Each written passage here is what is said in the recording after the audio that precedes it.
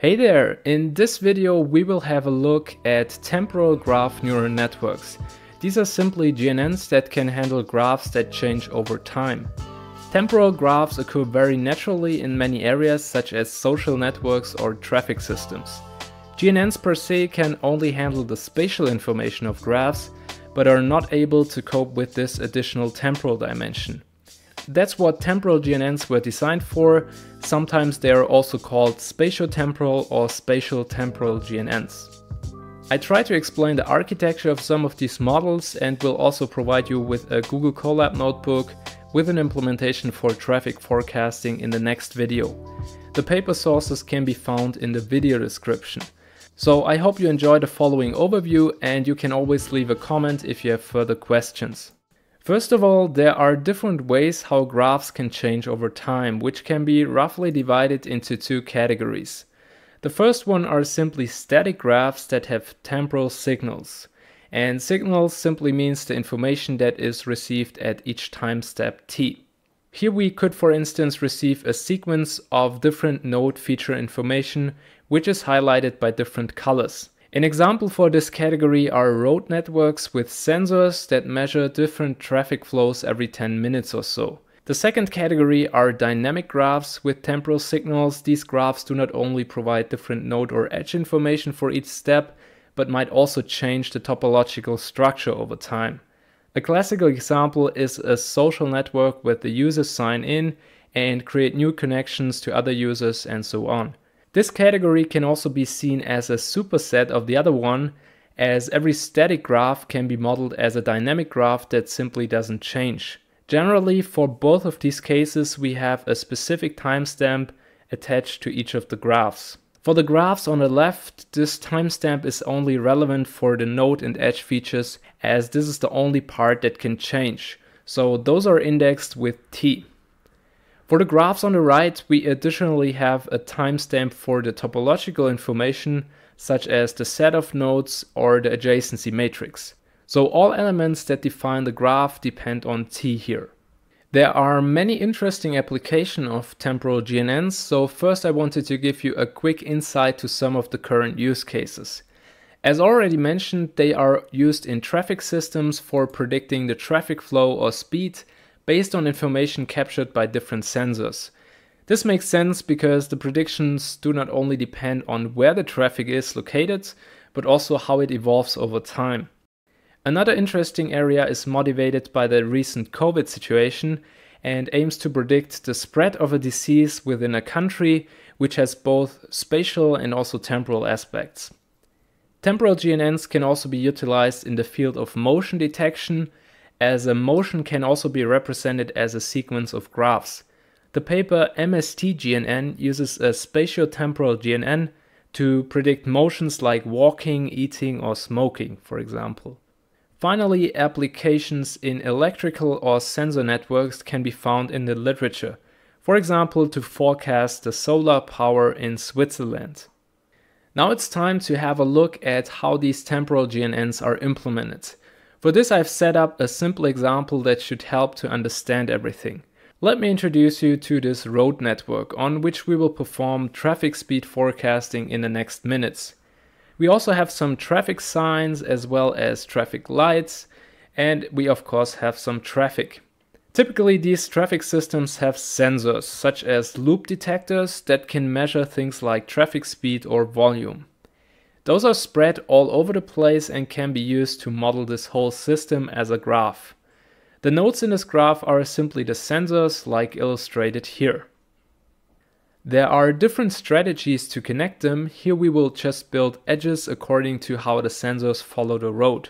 So most of the time the sensors are simply connected to the next sensor in their lane, and in case of intersections there are several edges between the nodes. Also note that we use directed edges here to incorporate the direction of travel. An alternative way to model traffic networks is to use the streets or segments of streets as nodes, and whenever two streets are connected, there will also be an edge in the graph. At this point, we can also remove all of the other things as we have a full graph representation of the traffic system. At the moment, we only have nodes and edges, but of course there are also node and edge features. The sensors measure the speed and traffic volume. For this specific node, we have a speed of 50 in whatever unit and maybe 120 cars per minute. For another node, we have node features 10 and 55. These are the signals for our graph. In addition to the node features, we can also include properties on the edges, for instance by calculating the proximity between two sensors. Those two are 2000 meters away from each other. For the ones on the bottom, it's only 900 meters. The information, however, is static in our example because it will not change over time. That's why we will ignore the edge features in the following. Now that we have everything prepared, let's simplify this drawing a bit. This is our initial graph at time step t. More specifically, it's a static graph with temporal signals. Those signals are the different sensor measurements on the nodes. In our example, the only time variant information are therefore the node features. I colored them in different shades of blue to indicate that each sensor measures different information. By the way, later I will also quickly talk about dynamic graphs, so graphs that also change their set of nodes or edges, but let's start with the static variant first. The node features of this first node are called x indexed with n1 at timestamp t. They give us information about the current traffic situation at this specific sensor. In, for example, 5-minute intervals, we now receive new information for each of the nodes, and node 1 has now new features called x and 1 at timestamp t plus 1.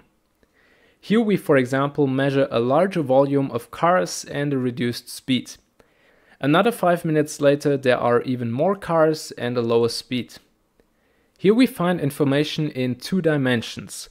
One is the spatial dimension, so the graph structure that describes which entities are related. The second one is the temporal dimension that tells us how the entities evolved over time, and here it's simply a sequence of sensor measurements. Let's first inspect those dimensions individually.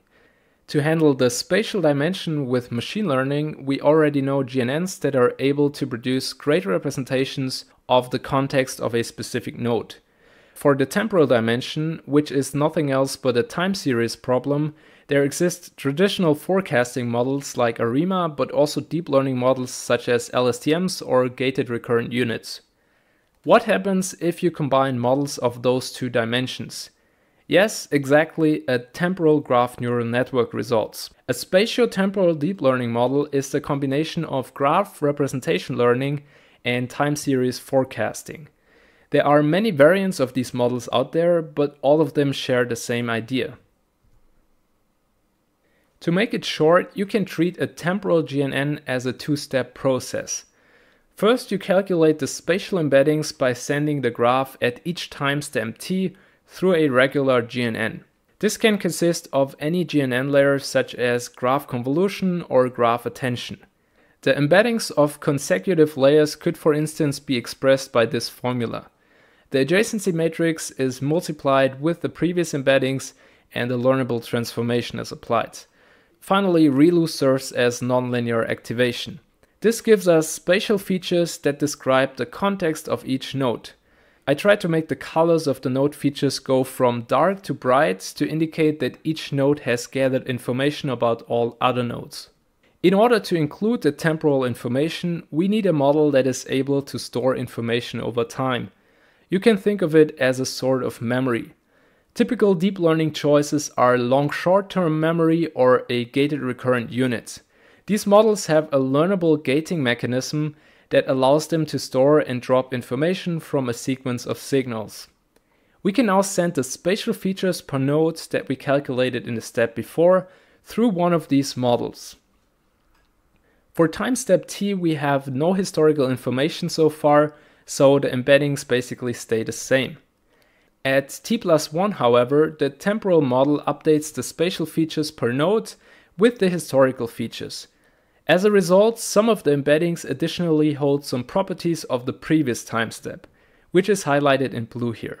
In time step t plus 2, the temporal model again takes the spatial embeddings created by the GNN and updates them with the information of the previous time step.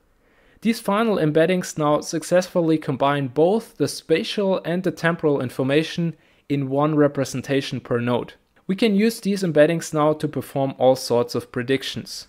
The great thing about this overall architecture is that it is fully differentiable, which means all learnable components can be optimized in an end-to-end fashion. When we use a gated recurrent unit as a temporal model, the update formulas look more or less like the following ones. There are two gates, an update gate U and a reset gate R. Those take the inputs of the GNN, so the spatial features, as well as the historical hidden states, and apply some learnable transformations. Using these two gates, it's possible to create a new hidden state, HT, which is the combination of the previous one as well as a candidate hidden state. I won't go further into detail around these formulas here, as there are many good resources out there on how these gating mechanisms work. One final remark, it is of course also possible to include the temporal features into the spatial aggregation. So basically to perform message passing on spatiotemporal features. This is something that is also done in some of the papers.